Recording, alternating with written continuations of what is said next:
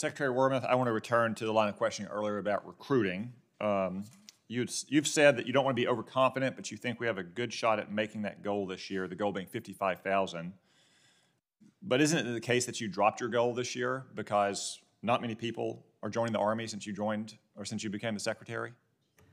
It's true that our goal last year, Senator Cotton, was 65,000. General McConville and I set that as a stretch goal. That's how we characterized it. So this year, between 55,000 new contracts and 5,000 in the DEP, it's 60K. Last year, you forecast that you would need 62,600 for this year. Why did you cut that? Again, we look at what's possible, and we set a goal that we think is both. Do you look at what's possible or what's needed? Well, General George. What's possible is pretty low since you became the Secretary. Actually, there's a question of what's needed for our Army to defend our nation. Senator Cotton, the Chief and I are both committed to growing back our end strength. We are aiming to get up to 470,000 by 2029, and our recruiting is improving consistently. Well, if it's improving because you're throwing a dart at the wall and then drawing the bullseye around it. In your first full year on the job, the target was 60,000. You didn't even get 45,000. Last year it was 65. You got 55. You had projected last year for it to be 62,600 this year, and conveniently you decided just to change the goal to 55,000, which is exactly what you got last year. You don't think that is a little suspicious, that you're simply trying to avoid negative headlines once again for your failure to meet basic recruiting goals that we've met almost every single year since 2005? I'm not focused on headlines, Senator Cotton. What I'm doing is doing everything possible to help the Army improve its recruiting, and that's what we're doing. Does the Army need 7,600 fewer soldiers than you expected this year than you expected it would need last year? The Army has been able to meet all of the requirements that the combatant commands have levied on us at our current end strength, and our end strength is going to start going up. What are the requirements that have changed in the last year from those combatant commands that allowed you to drop your goal, not just from the 65,000 it was last year to 55 this year, but from the 62,600 that you predicted last year that you would need this year? What requirements have decreased on the Army's? The requirements haven't changed, and we were able. I wouldn't think so, since the world was going up in smoke because of Joe Biden's failed policies. We were able to meet all of the combatant command requirements last year. We've been able to meet them this year, but we're still focused on growing our end strength. I mean, we met our recruiting goals at the height of the pandemic in 2020 and 2021. You can't meet your recruiting goals now without dropping them by 10,000 from what they were last year? All of the services are facing challenges, but I'm proud to say we have... Service is acute. The challenges for your service are acute. Yes, because we have the biggest force and we have to recruit the largest number. But we are doing considerably better this year. I'm looking at every single year here. 62.5, 68.5, 76.5, 68, 61.2.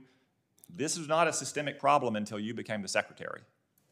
Senator Cotton, I don't think that there's a correlation between me becoming Secretary and the recruiting headwinds that the entire department has been facing. Okay, I want to touch on another recruiting matter, or I guess a force-strength matter. I noticed a story in Stars and Stripes from January that there's a shortage of about 250 officers in Adjutant General Finance and Signal Corps, and the Army was going to ask infantry and armor officers to transfer. Has that happened? I'll have to take that for the record. General George, do you know any more details? Typically, as you know, Senator, we have typically have more combat arms, lieutenants. So that struck me as typically we do VTIP.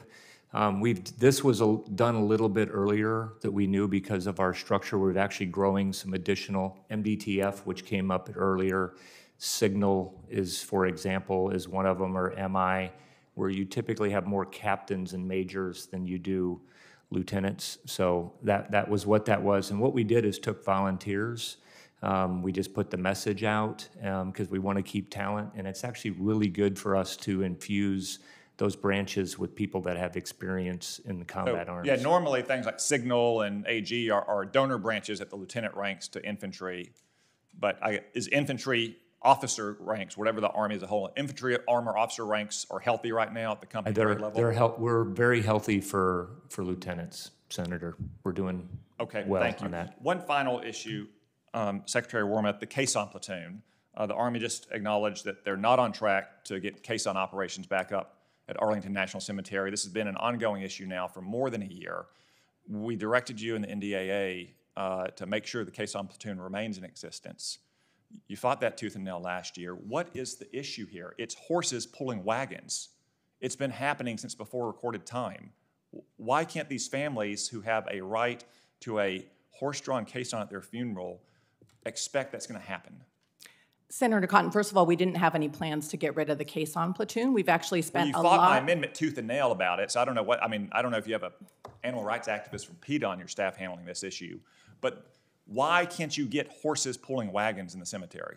There's a range of challenges, and we can come and talk to you in The old detail. guard did this for decades. Yes, They did and it the for horses decades. that did that for decades are now old and lame. They've always been old. They've always been retired from other activities. Well, we are now trying to grow the herd. We have been focused on this incredibly hard. We're looking at additional pasture land. We're going to have to rebuild the stables that you probably remembered. But we are very focused on trying to get to a point where we're able to offer again the caisson service with the funerals. If the Army, under your leadership, can't figure out horses pulling wagons, it's not a surprise they can't figure out increasing munitions manufacturing or drone warfare.